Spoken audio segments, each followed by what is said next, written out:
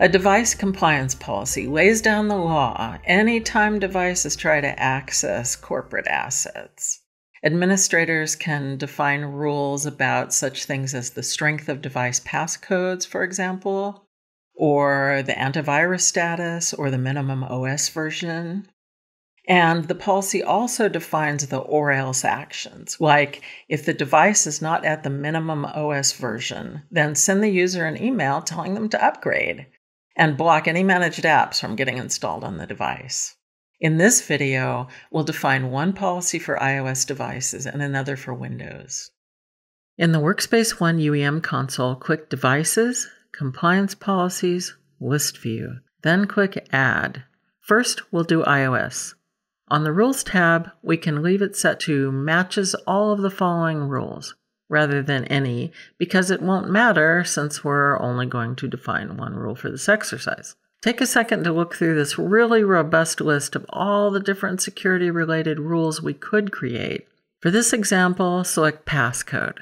So now the rule says that if the passcode is not present, and then we'll click Next to finish that sentence. The action to take is, and we'll select Notify. But you can see from the list that we could select Application, or we could run a command to do any number of things. Or we could install or block installation of a device profile. The kind of notification we'll choose for this exercise is Send SMS to the device.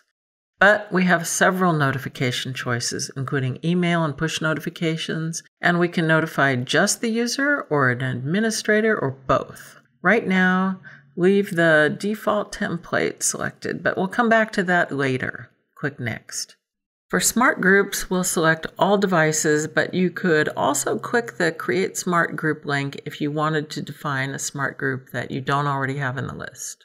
Click Next. On the summary page, we see the default name and description. Unlike in most wizards, which would have you name and describe the thing on the first page of the wizard, in this wizard, you specify the name on the last page. Click Finish and Activate. Now we'll create a policy for Windows. Click Add, select Windows, Windows Desktop. This time we'll make a rule regarding the OS version. We'll pick a really early Windows 10 version. Click Next. This time for the action, we'll select Application and we'll pick Block Remove All Managed Apps. But we could have just as easily selected to block or remove a particular app. Click Next. For Smart Group, we'll do All Devices again. Click Next. Click Finish and Activate. Now I want to show you one more thing. Remember when we created that policy that said to notify the user if the device was not compliant? Let's take a look at that notification template and customize it a bit. Go to Groups and Settings, All Settings, Devices and Users, General, Message Templates. And then filter the category by selecting Compliance. The message we want seems to be Compliance Violation User Notification. Select that and click Copy. To distinguish this from the default template, for the name, add a dash and no passcode to the end of the name. And then we can add a description. We'll leave the subject line and then take a look at the message body. It contains a lot of variables. The first variable is for the date. Also, it will add the user's name, and there are variables for that. It will add the policy name and the description we just defined. In our policy, we didn't define any policy violation actions besides sending this message. So we'll select and delete this variable and just write in no action yet, and hope that sounds threatening enough. Let's look at the rest. In our policy, we didn't define any escalation time, so we'll just select and delete these variables and write in, please set a passcode on your device so that it will be more secure. And now in the policy, we just said that there needed to be a passcode. As for how long that passcode needs to be, that gets specified in the device profile rather than in the device policy. In an earlier video, we went through creating a passcode profile. Click Save.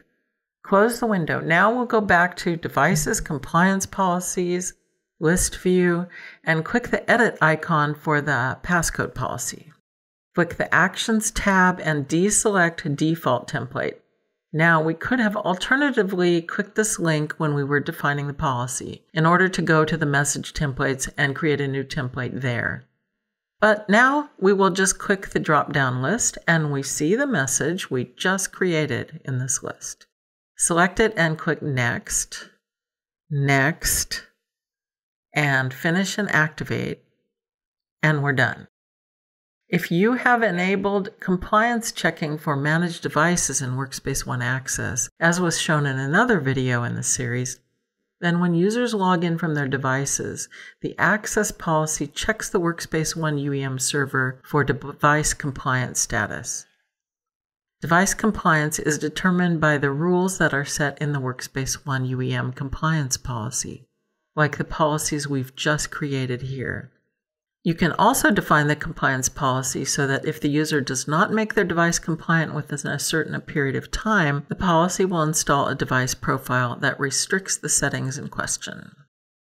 For more Workspace ONE technical resources, be sure to visit techzone.omnissa.com.